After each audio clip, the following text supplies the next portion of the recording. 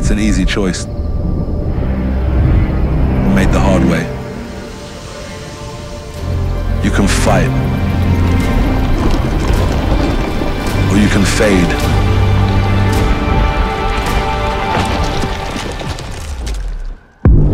Because time doesn't care.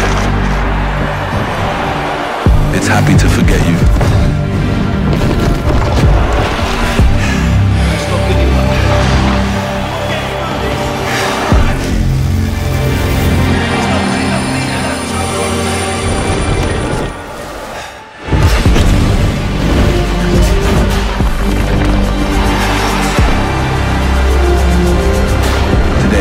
Yesterday.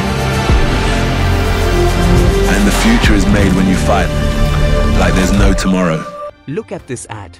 It seems to have interesting visuals and narratives. This is an ad by American sportswear company UnderArmour, and it's said to be the world's first AI-powered sports commercial. Cool, right? Though, some people are a bit worried. The commercial features British professional boxer Anthony Joshua. The ad is set to transition between human photography and AI images. And while it's being touted as AI-driven, there's another issue. Critics have contended that the ad repurposes footage from a previous campaign without proper credit attribution. And that could be a slippery slope to claim something is AI when human beings are actually behind it. So, content seemed to be repurposed through AI tech without due credit. If someone re-released Quentin Tarantino's Pulp Fiction in animation style, does that make it a new work of art? And that could indicate that there could be potential misuse of handcrafted content. If there's a rush to embrace AI-driven solutions for marketing, that's something to raise an eyebrow about. Because this means that someone else's work could be commodified via AI.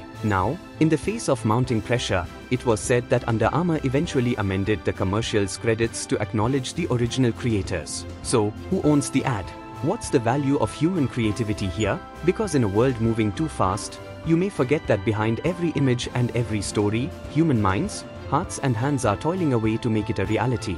So, what does the future of human innovation and creativity look like with artificial intelligence?